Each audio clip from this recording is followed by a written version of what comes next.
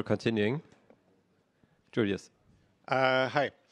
I want to talk about verification in coreboot, and it's only lightning talk, so let's jump straight in. This is how verification in coreboot works today, and it's essentially all based on having hardware write protection on your SPI flash. So we sort of separate the SPI flash into two regions. There's a read-only region, which is permanently write protected, and then there's the rest where you can put updatable firmware. And in this read-only region, we have the coreboot bootblock. So there's where execution begins. We have a CBFS with a bunch of other stages in it, and a root key which can be used to verify the read-write version and stuff like that. And so if you run this, essentially execution will start in the read-only part in the boot block and then jump to the worst stage, which is still in read-only. And then the worst stage is the code that verifies the read-write section by checking the signature, which is in the read-write part, and verifying it with that root key, which is in the read-only version. And then using the hash from that signature check to validate this read-write CBFS, which is a whole CBFS with all the other stages that you need to boot. But our current system doesn't interpret this as a CBFS, so it just essentially treats it like a blob. And the whole thing is read at once and hashed in one go, and then you continue booting from there. So you only verify as a one-shot verification at this moment, essentially. And we implicitly trust that everything in the read-only version is trusted, so there's no verification going on for those parts. And this system served us pretty well for a while, but there are some issues with it. For example, one of the problems is that we essentially end up reading all these read-write bits twice, because we read them once when we verify them at the start, but this is before DRAM is up, so at that point we can't really save them. We just hash them all and throw them away again. And then when we actually run those stages, we got to read them again. So we are wasting time reading the same bits from SPI twice, essentially.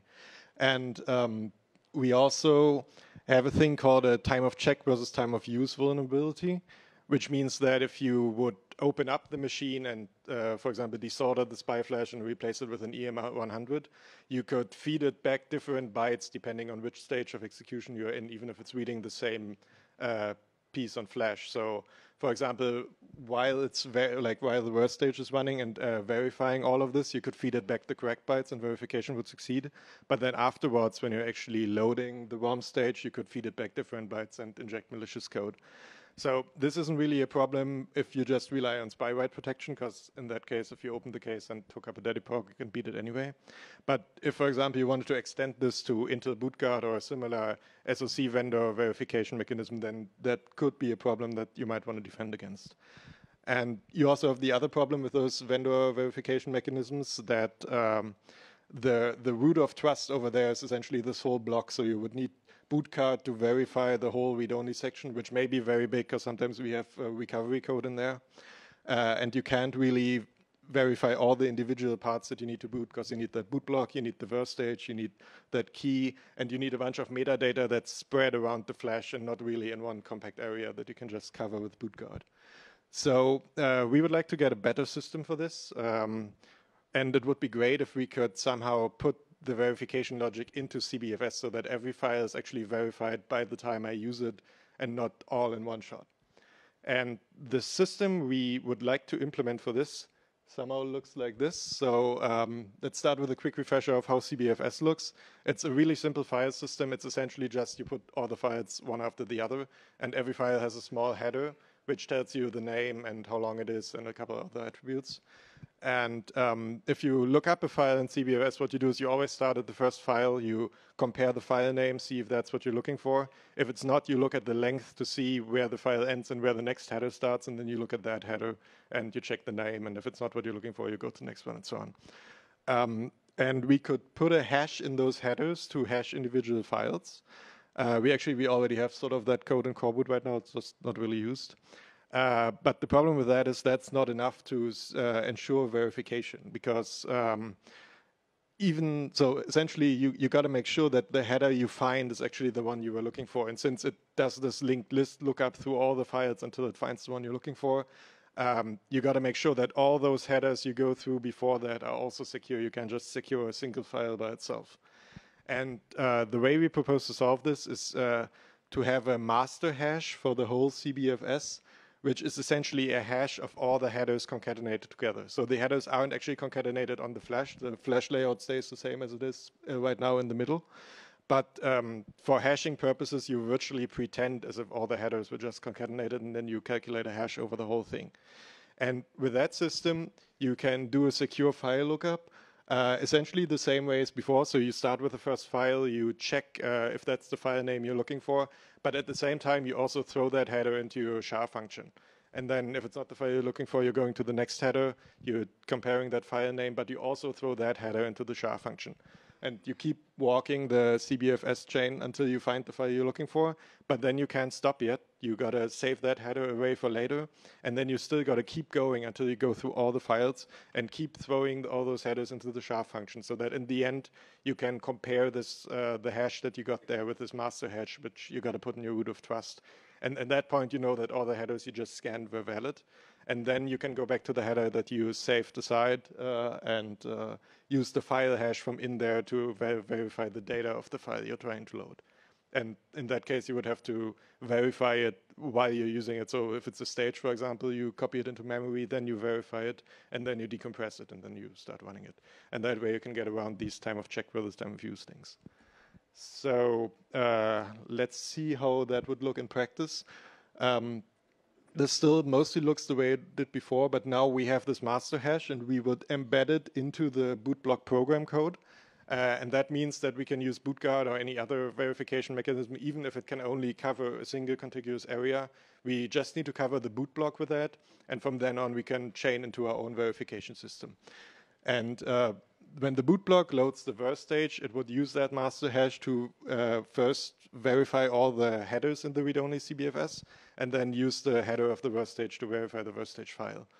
And for the RW side, it sort of looks the same, except that the master hash is now the hash that is that is signed by vboot. So if we are booting, we still go from the bootblock into the verse stage, and then the verse stage will do all the signature checks like it did before with the root key. And you can also change the root key into that read-only CBFS to get your verification chain there.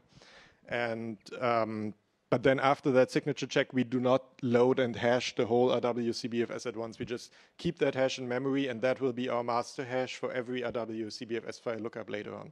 So then once the verse stage jumps into the ROM stage over here, it would again check all the headers in the RW CBFS and hash them, and then use the ROM stage file hash from those headers to validate the ROM stage. And those master hashes, essentially, you would have to keep them in memory between stages so that every stage has it available to hash the next one.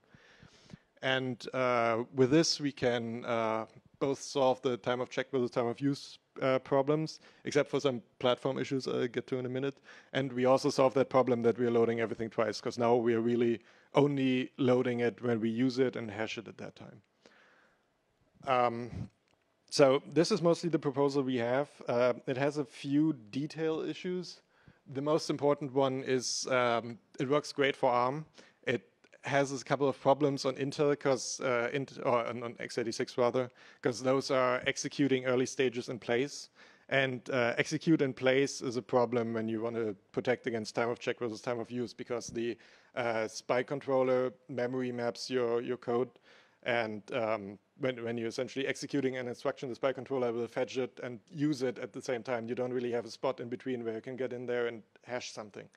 So this is not really a problem you can solve. I think you can try to argue about the behavior of the caches, because the spy controller usually loads it into a cache, and then if you fetch it again, it should fetch it from the cache, but that depends on the cache behavior, it depends on the exact cache lines and architecture, and the information to guarantee that you could make this work isn't really freely available, I think.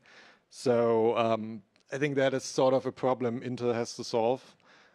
We sort of talked to some of the engineers about this, and they didn't have a good solution yet either, so this is an open question.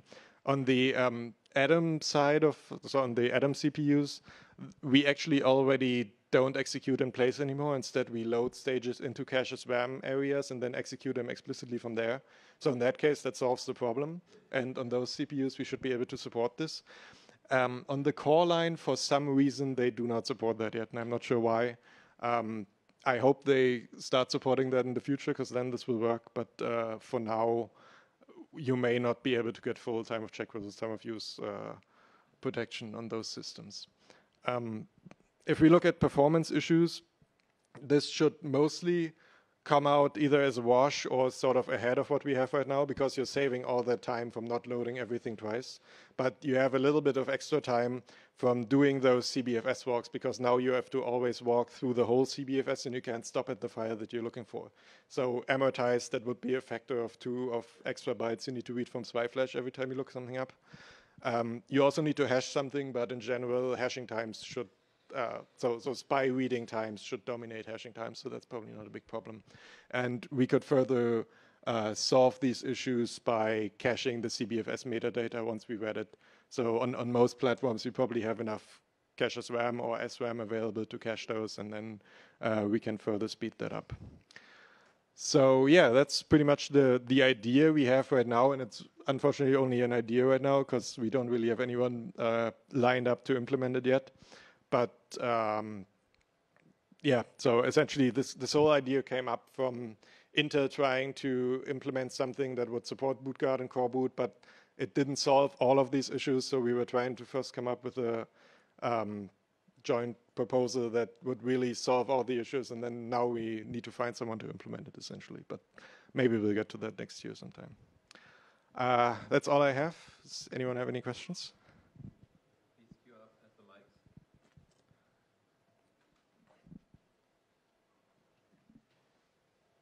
Can you go back one slide? Sure. So you could put the, I mean, at the moment you're going and reading all of the bits from the CBFS, all the headers. If you put all that in the boot block, then it'd be in one place and it would already be hashed, and you could just use that. So you want to put all the CBFS metadata into the boot block, or? You sort of said that with maybe your latest slide, but yeah. So you could do something like that, and then you wouldn't have to chase down all that data.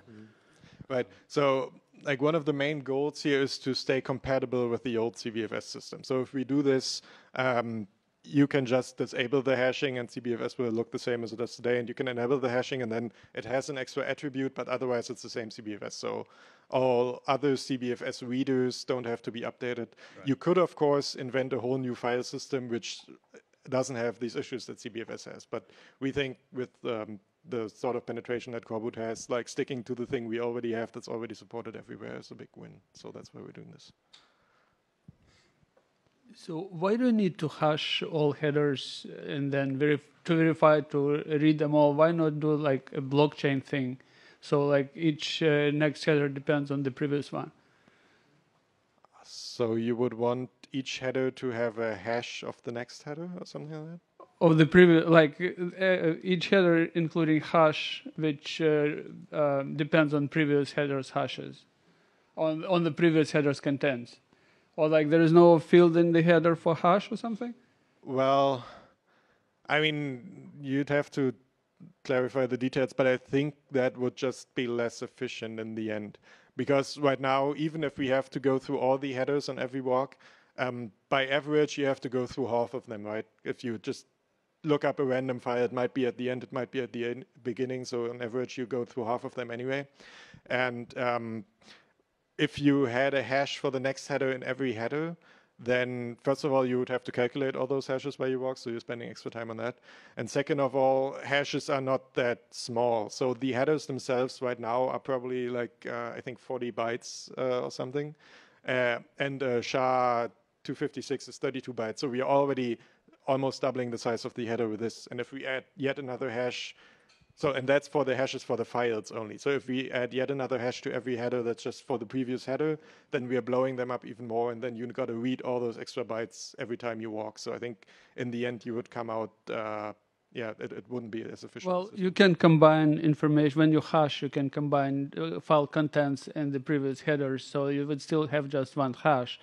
And if you do this blockchain thing, even if files in the end of this chain are destroyed, at least the files before then, you can know that they are good.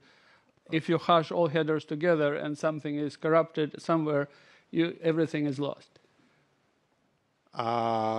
Yes. I mean, we don't currently see any use cases where that corruption would be a problem, but that's true. I guess we could think about other ways to do that more efficiently. So it's an interesting thought. For systems with BootGuard, would people still be able to tinker around with their BIOSes if it's enabled? Right, so that's of course why everyone hates BootGuard, and me too. The problem is some people want to use coreboot this way, and they're going to end up implementing something, so we want to make sure they implement something that works for everyone. In the end, it always depends on what you do with BootGuard, how you can use it. Normally, of course, if you... So this is only a hashing chain. There's no signatures involved. So if BootGuard protects the boot block, then everything in the CBFS cannot be modified anymore. So in that case, if you're an open developer, you're screwed. But yeah, that's sort of an issue that the platform developer has to solve. Right? For example, they could release the keys to their BootGuard to the owner, and then you could privately sign something else. And that's sort of out of scope. We're just trying to make something that's secure, and then how you use it depends on who uses it, essentially. Okay. Can you move forward one pad? Forward, like this? Yeah, this one. Okay. I see you have problem with the cache SRAM. Right. Yeah, I wonder if you use the FFCT for cache SRAM in it or use corporate version?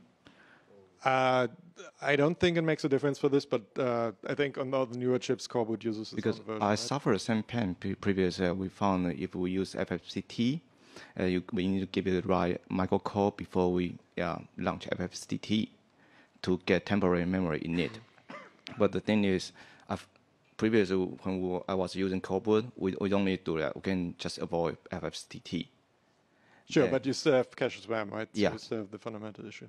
Yeah, the thing is, Intel has the FFCT. I wonder if we can have, we found Intel forks here, then should we get Intel forks like, can they open source FFCT? Because this is about temporary memory in it, not like for silicon in it. Then we can leverage it both ways. Because for Intel FFCT is it need a last level cache to be like permanent memory. Then for corporate version is to need the cache SRAM and then just flash. Enable cache SRAM only, not last level cache. Yeah, corporate has a last level cache, but it doesn't work previously. Okay. Yeah, But I mean, so there's overlap. Those two implementations are overlap together. okay. So I think this is, to be honest, I'm not super familiar with the platform details because I mostly work on ARM systems. But as I understand, this is sort of a hardware issue. So it doesn't really matter so whether you use the thing is- FFPT or corporate implementation. So I wonder if we can have some like voice on to open source FFCT. Yeah, because that one is overlap. So it's not that worthy. We spend much double effort on that. Sure, but I don't think it would help with this problem because it's a hardware restriction. Yeah, it's a hardware issue. Okay. So it seems to me like you really need BootGuard to verify your master hash, or someone can just replace the contents and update the hash, right? Right. Second thing is, does this protect against spy bus attacks? It seems like it does not. So Because you're verifying the hash of files as they're loaded. okay, so first of all, so the idea is to put the master hash in the boot block. So when BootGuard covers the boot block, the master hash would be in there, and so the master hash should also be covered by BootGuard. But Otherwise, if you're fetching things over the spy bus as Yeah. you're executing code, then someone could just use a spy bus attack and replace the data that you're getting, right? right. So this is sort of, I think you're sort of getting at this execute in place problem. So first of all, if you don't execute in place, for example, if you have an ARM system which always loads code into SRAM, then this should be safe because so the first part that you're executing, the boot block, would be verified by the SOC master ROM. And then when the boot block loads the next stage, it will verify it after loading. So even if you have a spy bus attack and if you inject malicious data at any point, the verification should catch that. If you're running on an Intel system with execute in place, then you're running into exactly this issue that there's not really a way to secure execute in place systems against this unless you try to reason about exact caching behavior. With BootGuard, it loads the... Sorry, it I loads need the... to cut it here because time is running up. So I'll just say BootGuard is not supposed to be susceptible to spy bus attacks, but we can talk offline about Sure, but it relies on caching behavior that's not well documented, but we can talk later. All right. Thank you very much.